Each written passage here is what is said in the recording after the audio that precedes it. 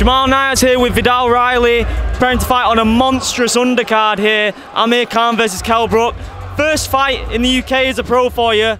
How great is it being on a card like this? Listen, it don't get any better than this. You know, since Sky has had the new generation of boxing, this is the biggest show. I believe I'm one of the biggest prospects, one of the most exciting prospects worldwide, but definitely in the UK.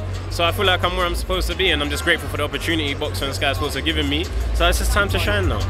Because obviously you've signed with Boxer now, huge platform on Sky Sports to actually showcase to fight fans that you have real amateur pedigree. You know, wins over Daniel Dubois, Chris Billum-Smith. How important is that to you? Because I don't think there is a degree of it, but there might be in terms of casual fans that might not know those facts. Yeah, that's fine, that's fine. You know what, those things, as much as it means something in the boxing world, it's not well documented to the general public, and that's fine. Now it is. And now this is where I can show people present day. I don't want to keep talking about what I've done back in the day. It's about today, it's about Saturday, and it's about the days after that. So it's time to show what I can do and not live on history. How was camp been for you? And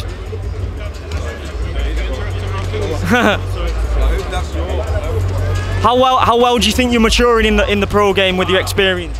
I'm maturing well. I'm maturing well. Since I've started training with my dad again, someone who loves the game, someone who understands the pro game, he's really helped my style really settle into being a professional. Sometimes when you're an elite amateur, you're too rapid, doing things too fast, you need to learn to settle. We've been working on that. I haven't been in the ring for a couple of years, but I've been working on my craft all of that time since I recovered from my injury. So I expect to show you those changes, and I think if I execute those changes, I'm going to have an excellent result. We know that being a great talker helps massively in the combat sports world.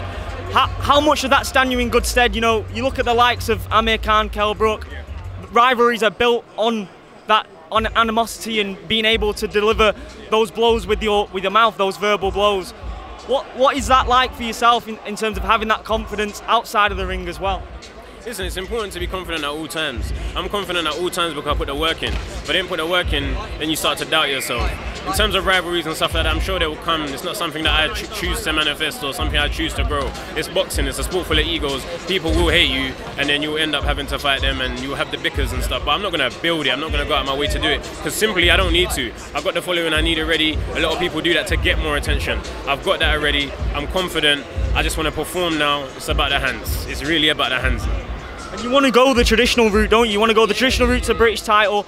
All the likes of Jake Paul and Tommy Fury, in your eyes, that can wait for you. Yeah, it's not even it can wait, it can never happen. I don't care about those fights, you know, it's just because I have the following I have, I could do it, but I don't want to. You know, I've been boxing since I was 6 years old. I've had a YouTube channel since 2018. That's new to me.